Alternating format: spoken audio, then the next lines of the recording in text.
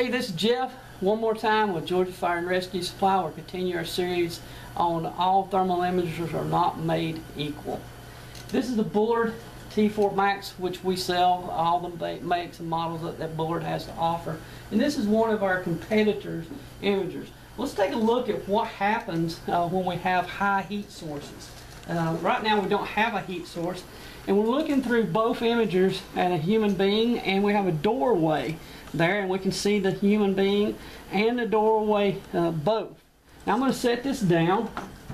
We'll bring a heat source into the view here, and then we're going to take a look and see what we can see here. Here we see the human in the Bullard, which is the one in my right hand, but in the left hand the human being and the doorway both are completely gone from view. This could be a critical moment right now when we're trying to save a human life or evacuate the building or try to find our way through this building. And as I move away from the heat source, we then see that we are able to recover, and both imagers, left hand and right hand, are very effective in non-fire situations.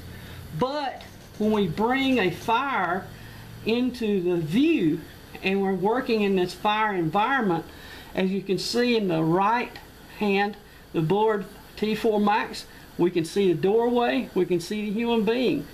But in the imager that's in my left hand, we no longer can see the doorway and we no longer can see the human being. That is critical when we are grabbing a thermal imager off the truck that so much money has been spent to purchase. And when we identify with most of our customers what is the most important thing that you're going to do when trying to use a thermal imager, and we get it almost 100% of the time, at the top of that list is the rescue of human life is so important. It's always hitting the top. So when human life is so important, then we got to ask ourselves, what were people thinking?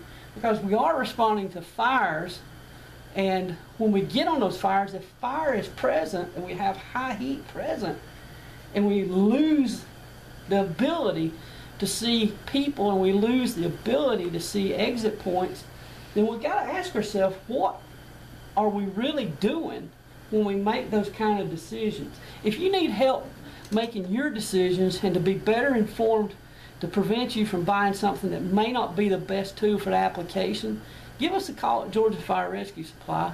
We've got experience with firefighters serving firefighters, and we can bring information to you as to why you would want to lean toward purchasing something that has this name of Bullard on it instead of some other name.